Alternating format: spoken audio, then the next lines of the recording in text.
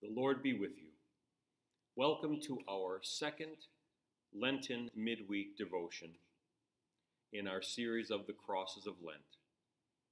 Today we focus on the cross of humility, this saltire that you see right here, an X-shaped cross, also known as the cross of St. Andrew. We hear God's word from the Gospel according to St. Matthew. Chapter 16, beginning at verse 24. Then Jesus said to the disciples, "If anyone wishes to come after me, he must deny himself, take up his cross, and follow me. For whoever wishes to save their life loses it, and whoever loses their life for my sake will find it. For what would it profit a man if he gains the whole world but loses his soul? Or what will a man give in exchange for his soul? For the Son of Man is going to come in the glory of his Father with his angels, and he will then repay everyone according to their deeds. Truly, I say to you, there are some of those who are standing here who will not taste death until they see the Son of Man coming in his kingdom." The Gospel of our Lord. In the name of the Father, and of the Son, and of the Holy Spirit. Amen. X marks the spot. Common line from many a pirate movie, seeking buried treasure. What young boy hasn't pretended to be a pirate following a makeshift map with a big X over the part where there's supposedly hidden gold? We see X's on the roadways, usually marking a railroad crossing. An X was a suitable line for a signature on very important documents years ago when people couldn't read or write. Sweethearts place X's and O's at the bottom of greeting cards to say, "I love you," or hugs and kisses. In this Lenten journey, may an X mark the spot for you, the symbol for new life growing out of death. Certainly this rang true for Andrew, a man of humility. Andrew followed originally the teachings of St. John the Baptizer and became his closest disciple.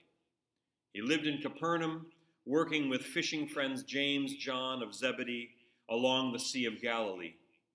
Following the preaching of repentance, he heard John's voice crying out of the wilderness, "Behold, the Lamb of God who takes away the sin of the world." By faith, Andrew saw Jesus as the Messiah and eventually introduced Peter and to Jesus. Andrew led many to meet our Lord, some Greek worshippers, then a small boy with 5 loaves and 2 fish, which fed over 5,000 people. Many biblical historians called Andrew the introducer, who humbly came to faith and yet boldly evangelized so that others would also be drawn to faith. Did he realize Jesus was working through him at that time? Well, we don't know, but that is God's way, isn't it? And so this Saltire Cross, in the shape of an X that's printed right here next to me, is associated with humility because of St. Andrew. According to legend and history, when facing martyrdom by crucifixion, Andrew requested that his executioners not crucify him on the regular Roman-style cross. Like Peter, he felt unworthy to die like his Lord, and so the X-shaped cross was used instead. What an example of humility, to die for the faith and not to die in the same exact way of our Lord's crucifixion. In our gospel account of St. Matthew, our Lord teaches us also about humility. Are we willing to learn from him? For that in itself is the definition of humility, someone who is willing to be taught, someone who is willing to learn something new. Oh, I may not have all the answers. Isn't that unusual? Maybe you don't hear that all the time either. In our day and age, we're all expected to be experts in everything, even things we don't know. Great leaders are great followers. Great teachers are great learners. If a pastor is a sound preacher, he ought to also be a sound listener. Jesus' words aren't difficult to miss. If you wish to come after me, deny yourself, take up your cross and follow. The cross so reverses all other earthly systems. It is totally opposite the way of the world that we're accustomed to seeing. Coming after Christ is a self-imposed weakness, losing one's life in order to gain a better life. Pick up the cross Jesus gives. And that kind of self-denial will always result in total dependence upon God for everything. And he urges his disciples and anyone who wishes to come after him to be a disciple to assume the cross as a mark upon their entire life. Maybe that's why Christianity isn't always a so-called popular religion, because it means that life under a cross will give you the vacations or the time off or the looking back and reminiscing you would like. You don't receive the cross one day and then it's gone the next. And that's one of the most frustrating things for day-to-day Christians. We get tired of the cross. And the crosses we bear may be numerous, because it's something we bear as the name of Christian, as the name of disciple, as a follower of Jesus. It's not necessarily the cancers or the colds or the surgeries or the broken homes or the stresses and anxieties. Everyone has those sorts of things. Crosses we bear come to us because we are a believer and a follower of Christ. How you bear those burdens in a Christ-like way, that is how the cross is borne upon us. Is Christ in us our strength, or are we still trying to do it all on our own? You get tired, you grumble, you seek the same limelight and attention others want. Do you ever refuse to live humbly because it's gotten you nowhere? Is it easier and more fruitful to maybe criticize and pick at others if your life feels miserable or unfulfilled? Do we blame God? Do we blame others? Or do we ever just blame ourselves? We choose to live in guilt at times and anger and bitterness and then try to forget in other ways. Sometimes things feel too painful. But those sinful traits never stop nipping at our heels, never stop pestering us. You and I, though, can never try to satisfy them. We can never give in to the world's appetites because they're never ending. And all these traits, they're all part of living in the world, even if we think we skirt them somehow. Our piety cannot cover that either. Whoever wants to save his life will lose it. The world is ultimately empty. Doing things our own way is ultimately empty. It's a dead end in and of itself. Life with God is infinitely more valuable and blessed than anything else we can take upon ourselves. The life God calls you to deny and lose is for him, because we're losing ourself, our own ways, our stubbornness, our sinfulness that gets in the way of truly living a life in Christ. And that's as good as dead anyway, so why not lose it? The life of Christ has its own way. He himself enjoyed intimate communion with the Father and devotion to the plan of salvation as he walked this earth as God in the flesh. Jesus never sought anything for himself. There were occasions when people wanted to reward him. Even the devil himself tried to coax him to take something as his own.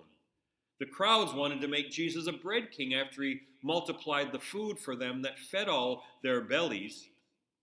Even upon entry into Jerusalem, one would think that he could have had anything he wanted. But in Gethsemane, Jesus prayed to his Father, focused on his plan of death. Jesus knew why he was born. He was born to die. Even on the cross, he endured the jaunting jeers of those who offered, "I'll believe in you if you come down from the cross." Let's not forget, Greeks seek wisdom, and Jews look for signs. But as Paul tells us, we preach Christ crucified, a stumbling block to Jews and foolishness to Gentiles. But to us who are being saved, it is the power of God. That is why the life and death of Jesus turned the world upside down. Against temptation to set one's own course, Jesus was entirely at the disposal of his heavenly Father. That is why he prayed. That is why he is the Son of Man, the second Adam, the true man for all people. That's what it means to be truly human, to be fully humble, to be fully under the life of another. If Jesus teaches us anything, he teaches us that to go and live in him, to live under the Father, is the best way of life, because it means we give ourselves totally over to him. And he not only has our backs, he has our total life, heart, mind, and spirit. This is why an X marks the spot. We are emblazoned with the cross of Christ because we have been baptized into his death and his life. Yes, his life. That's his resurrection. For the Son of Man is going to come in the glory of his Father, Matthew tells us, with his angels, and repay everyone according to their deeds. This speaks of Jesus' death, which was the glory of the cross and the payment for every sin. And this also speaks of Jesus' resurrection, which is the glory of God, so that all men may live and abide in him. And it also speaks of the last days, the judgment when you and I, as sheep of the shepherd, will be gathered around the throne of God in heaven. The goats will be judged and sent into the eternal hellfires, but all who believe will have a place at the table of our good shepherd, who is both the Lamb of God and the host of the great banquet. Willing to be led is a good thing. Willing to be fed by the word of God, by the sacraments of grace, that is also a good mark of a Christian. Realizing you are a sinner and can do nothing apart from him, that you are totally naked without the robe of Christ, that is the way to live a Christian life. Humbly taking the living Lord inside of you through the bread and cup, what better mark of humility that is than witnessing to the world it's okay to be fed. It's okay to trust in God for all things.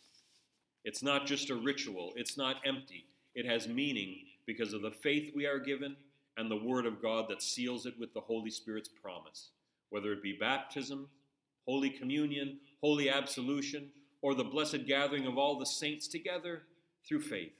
Where 2 or 3 are gathered in my name, Jesus says, there I am in their midst. An X marks your spot. The cross of Christ and the cross of humility you bear in the world. Now, many traditions about humble Andrew have surfaced over the many, many years. Some believe Andrew got as far, traveling as Hungary and Russia with this gospel message, which is why he is their patron saint. Other traditions locate his activity in the northern provinces of Asia Minor, which is now considered Turkey, with Peter. An early church father, Jerome, an historian, assured his readers that Andrew preached in Greece and met his death there. The proconsul of a town called Patras tried to restore the ancient ancestral religions and put an end to the new religion of Christianity. Andrew supposedly got jailed there. A riot ensued, and Andrew urged them to show humility and imitate the patience of their Savior. As tensions continued, the proconsul ordered Andrew's death. Granting Andrew's request, he was crucified on an X-shaped cross. He died around November 30th, which is reserved on the church calendar as St. Andrew's Day. Supposedly, followers of Andrew instructed people of modern-day Scotland with the Christian faith. Still today, Scotland's flag has this X-shaped embedded in its standard. The cross marks all of us as followers of Jesus, ambassadors to the world, sheep among wolves, sharing a message of peace and humility, that we draw closer to our Savior, bearing our cross with the strength of Christ who lives in us and is our life. By losing ourselves, we have nothing to fear, because all that we have to gain is Jesus Christ and eternal life. An X marks our spot in the Christian faith, in the Christian church, on earth, and one day gathered in heaven. Amen. In the name of the Father, and of the Son, and of the Holy Spirit. Amen. And now may the peace of God, which goes beyond our human understanding, guard your hearts and lives in the one true faith in Jesus Christ, now and always. Amen. Let us pray. Eternal Father, through your Son Jesus Christ, preaching and teaching, he called his followers to take up their crosses and go the path of suffering before glory. As we bear the cross on our brows from baptism and upon our hearts, may we, like Andrew, confess him as Savior of all and witness the transferring power of his cross to each and every person we meet. Through Jesus Christ our Lord we pray, who lives and reigns with you and the Holy Spirit, ever one God, now and forever. Amen. Using the prayer our Lord himself has taught us, we boldly say together, Our Father, who art in heaven, hallowed be thy name. Thy kingdom come, thy will be done on earth as it is in heaven. Give us this day our daily bread, and forgive us our trespasses, as we forgive those who trespass against us. And lead us not into temptation, but deliver us from evil. For thine is the kingdom, and the power, and the glory, forever and ever. Amen. And now may the grace of our Lord Jesus Christ, the love of God the Father, and the communion of the Holy Spirit be with you all. Amen. Go in peace, serve the Lord. Thanks be to God.